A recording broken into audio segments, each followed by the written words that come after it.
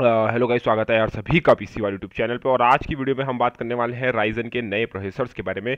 Processor नहीं, असल में एक प्रोसेसर जिसका लीक सामने आया है, जो कि है राइजन 3 2300X। अब ये 2300X एक बजट सीपीयू है, यानी जो बजट रेंज में आएगा। जिन लोगों को एक i3 का ऑल्टरनेटिव चाहिए था, या फिर जिनका बजट i5 या राइजन 5 खरीदने का नहीं था, वो राइजन 3 खरीदना चाहते थे, लेकिन राइजन 3 1200 उन्हें पुराना लग रहा था, और राइजन 3 2200G में उनको वो बॉटल नेकिंग देखने को मिल रही थी हायर एंड ग्राफिक्स कार्ड लगाने में।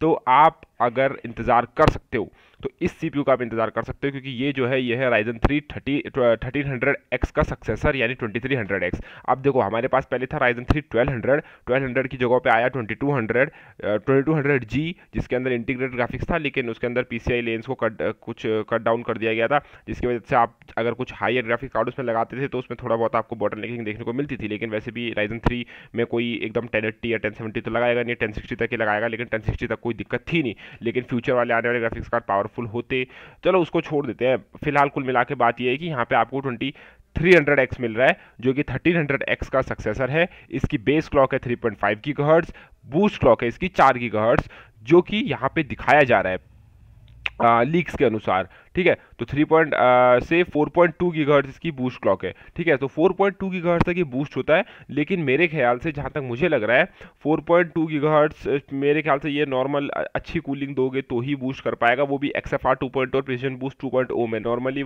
4.2 गीगाहर्ट्ज तक ये बूस्ट नहीं करेगा।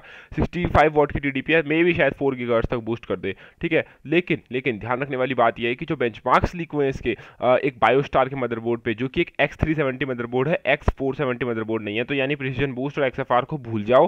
तो यहाँ पे जो इसकी ओवरक्लॉक जो इसे किया गया है, अब अगर मैं आपको स्क्रीन पे दिखा पा रहा हूँ और आपको स्क्रीन पे दिख रहा है, तो इसे ओवरक्लॉक किया गया है 4.3 गीगाहर्ट्ज तक। अब यार गाइस, 4.3 गीगाहर्ट्ज बहुत ज़्यादा होता है, वो भी ये एक क्वाड कोर सीपीयू है। ये कोई राइजन 7 या i7 कह रहा हूँ मैं, राइजन 7 या राइजन 5 2600 नहीं है।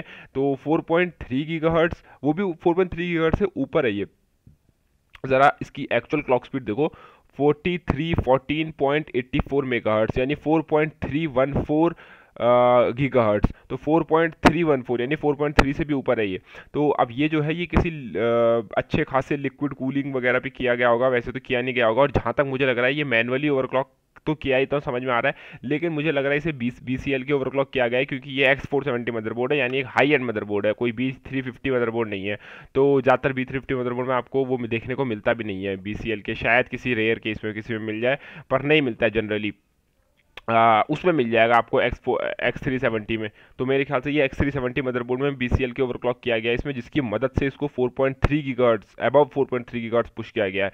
तो यार एक काफ़ी अच्छी बात है इसमें। देखो, आप अगर आप इसकी सिने बेंच का स्कोर देख लो, तो 690 का इसको स्कोर मिला है सिने बेंच में। और ये जो स्कोर मिला है, ये मिला है 4.265 गीगाहर्ट्ज पे, यानी 42.65 गीगाहर्ट्ज, मतलब 42 क्या, सॉरी 4.2 गीगाहर्ट्ज समझ लो इसे। ठीक है, और 4.2 गीगाहर्ट्ज पे इसको सिने बेंच में 600 एंड समथिंग 690 का स्कोर मिला हुआ है। तो अगर आप इस सीपीयू के लिए वेट करना चाहते हैं, और B450 मदरबोर्ड भी कुछ लीक होकर आए थे पहले, कुछ टाइम पहले। ठीक है, तो B450 मदरबोर्ड के साथ आप इसको पेयर अप कर सकते हैं, आपके लिए बहुत अच्छा सिस्टम ये रहेगा। और ये लगभग उम्मीद की जा रही है कि शायद ये लगभग $100 से $120-130 के बीच में निकलेगा। तो अगर ये इतने में निकलता है, तो इंडिया में ये लगभग 9 से 10 हज़ार के बीच में आएगा। ठीक है, जो कि पुराना राइजन भी लगभग, पुराना जो राइजन 3 था वो 7 से 8 हज़ार का मिलता था। 8 हज़ार का मतलब 7,900 से 8,100 ऐसे का मिलता था।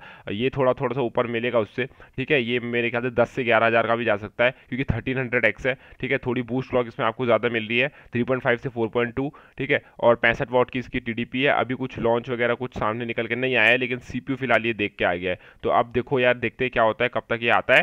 ठीक है, और आपको वीडियो कैसी लगी, प्लीज़ गाइज लाइक करना ज़रूर। और नीचे अमेजोन का नीचे एफिलिएट लिंक दिया हुआ है, आप चाहो तो वहाँ से चैनल को सपोर्ट कर सकते हो। और मेरे दूसरे चैनल का, जिसपे मैं गेमिंग करता हूँ, असल में करता था, मतलब अब जो है मैं थोड़ा कम कर दिया उसमें डालना, लेकिन फिर भी अगर आप मेरे दूसरे चैनल को सपोर्ट करना चाहते हो, तो वहाँ पे भी सब्सक्राइब कर सकते हो। जिस दिन फुर्सत मिलेगी, मैं उस दिन उस चैनल पे गेम खेल लूँगा या वीडियो डाल लूँगा।